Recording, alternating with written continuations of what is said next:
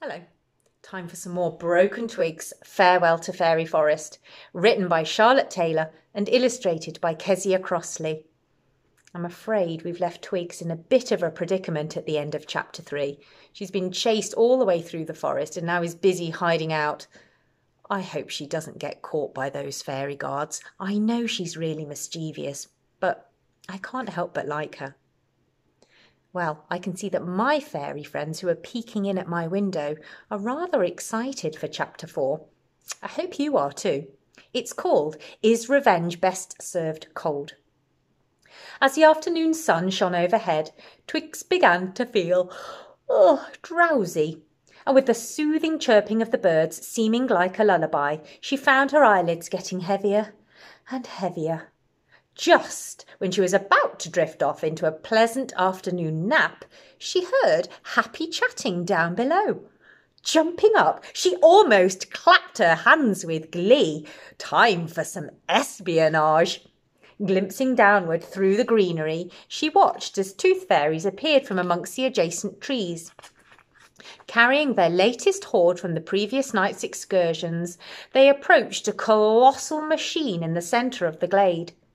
Made from items discarded by humans, the tooth grinder had a big tilted plastic funnel at one end, which was reached by standing on a little wooden ladder. This was the entry point for the teeth. The funnel was connected to a long tubular section made from a segment of garden hosepipe, which fed the teeth into the grinding compartment. This part of the machine was made from an old wooden wine barrel that had 3 metal strips along its girth. On top of the barrel was an open hatch where a tooth fairy or two would be positioned. Their job was to pour in a secret liquid potion contained in a bronzed conch seashell. At the other end, the enchanted dust then poured out via another piece of hosepipe into a huge hole in the ground, which led to the Fae mines. Twigs thought she would never tire of the sight of the fairy dust cascading down into the hole like a gorgeous iridescent waterfall. It was breathtaking. She'd no idea how the teeth were ground down inside the barrel or the components which made this possible, for she'd not yet managed to breach that secret. Nor did she know the ingredients of the magical potion, but it was something she was determined to discover. Several tooth fairies used small barrows to dump bags of collected teeth at the base of the entry chute, while the others claimed their positions alongside or on top of the great machine.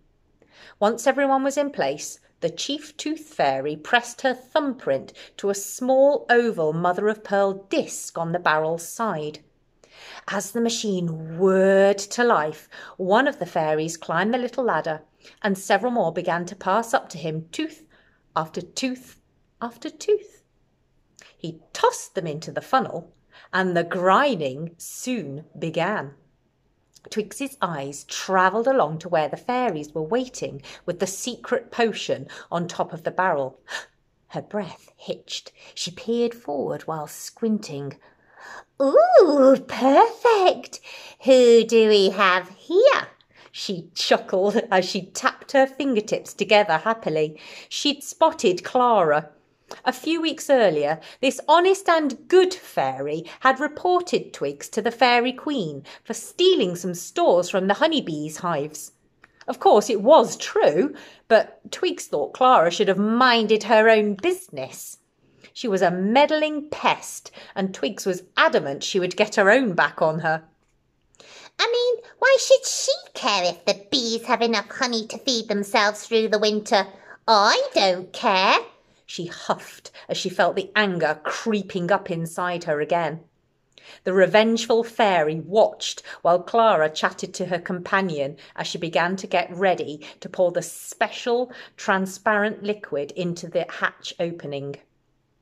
Scanning the area behind the machine, Twigs spotted an old beech tree, which was nearer to Clara than the tree where she was perched. That'd make a great hiding place until she'd figured out how she was going to punish her rival. She knew she was spiteful and mean, but she felt justified in her feelings, and this was why she never looked form any kind of relationship with any fae in the forest. She couldn't trust them. She flew quickly along the treetops, and once at the beech tree, half in the shadows of the leaves, she knew she couldn't be seen.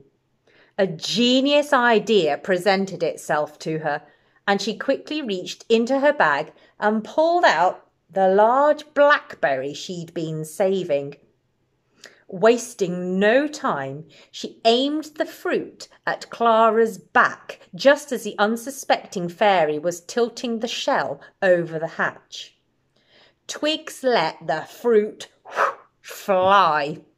It soared through the air and found its target beautifully. As the blackberry exploded all over her, Clara let out a high squeal. Twigs took great delight in seeing that the purple juice had stained Clara's hair and clothes. Good. But then, as Clara struggled to keep her balance, which had been compromised through the impact of the missile, she involuntarily let go of the big potion-containing shell. It fell down, down, down, through the hatch and into the darkness of the machine below. Oh dear, what have you done, Twigs? I guess we'll find out in Chapter 5. I do hope you'll join me then.